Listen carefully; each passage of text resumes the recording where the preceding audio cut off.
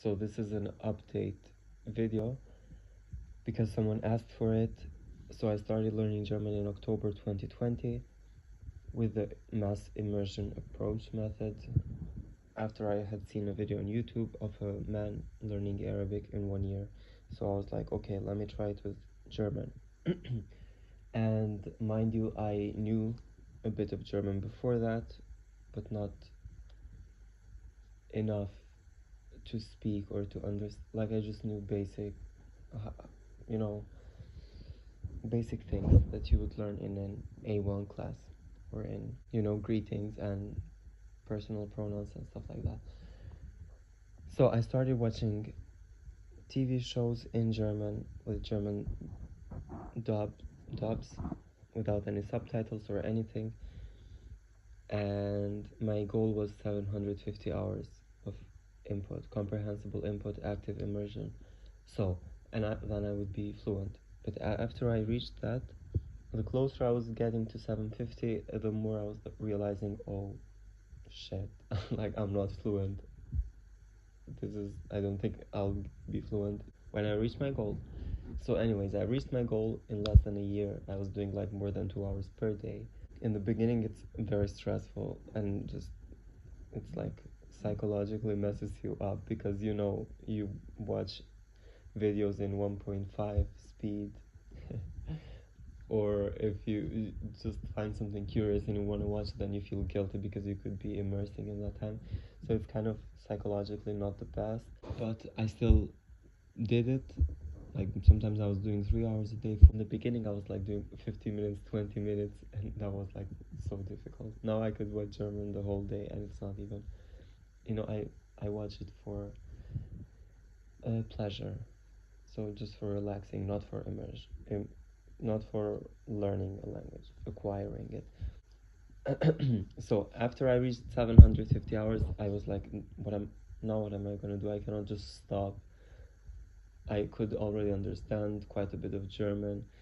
The thing, I was watching TV shows and then some things didn't make sense. First I started watching like the ones I had watched when I was a kid, so Avatar, The Last Airbender, Jimmy Neutron, and some Simpsons. So I kind of was aware of what was happening, but later I started watching new shows that I'd never seen in German. I mean, dubbed in German, and of course there was words that I wouldn't understand. But so I just kept going, just listening more and more, and I think I reached 1,000 hours. I'm gonna put that on the screen because I had an Excel sheet of everything that I watched, and then I had another note where I was tracking the stuff that I wasn't tracking. Crazy, I know. I was like, so I reached this amount of number of hours, and yeah. Now the thing is, in the beginning, my goal was to be fluent. So I think until now, you can skip if you don't care anymore. But this is just some personal opinions. I was thinking I'm gonna be fluent. I'm gonna like.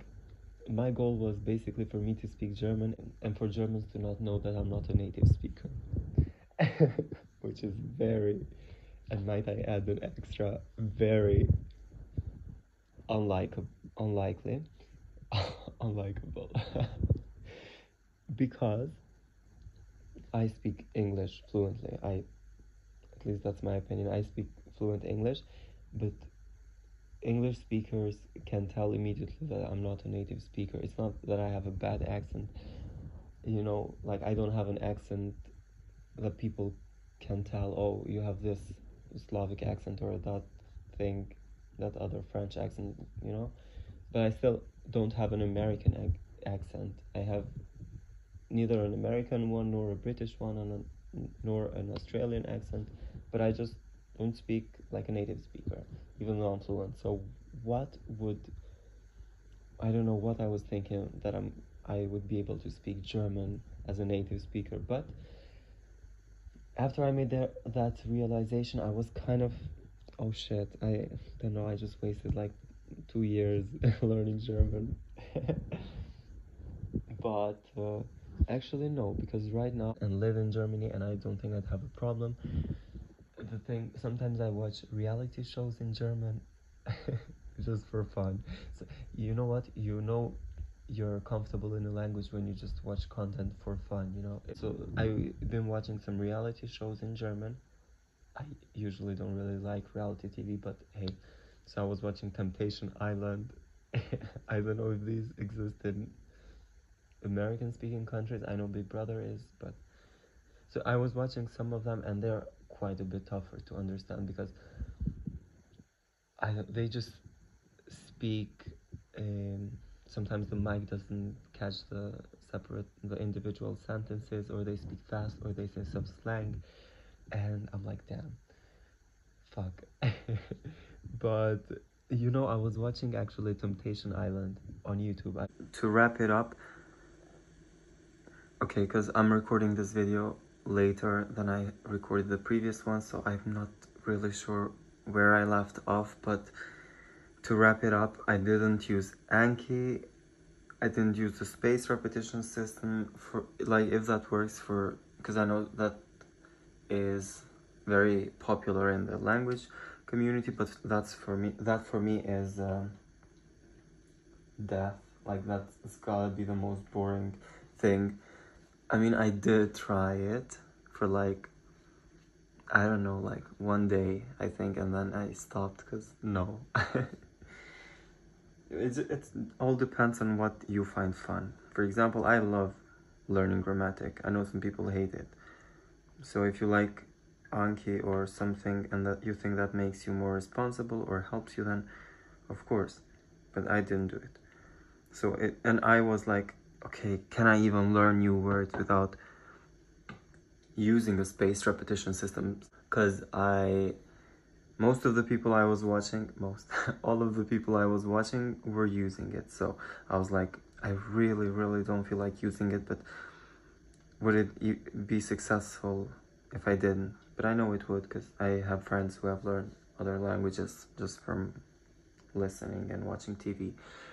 But back to what I was saying about the Temptation Island. There was a guy that was from, he was Slavic. I'm not sure which country, but and every time he was speaking, they would put subtitles under the screen, but not when the Germans would speak, and I wouldn't understand that. But not because I didn't understand the words, but just, you know, sometimes the mic would rub, or just do you know what I mean? Not because I didn't understand the words, but I just couldn't hear them, and they wouldn't put subtitles there.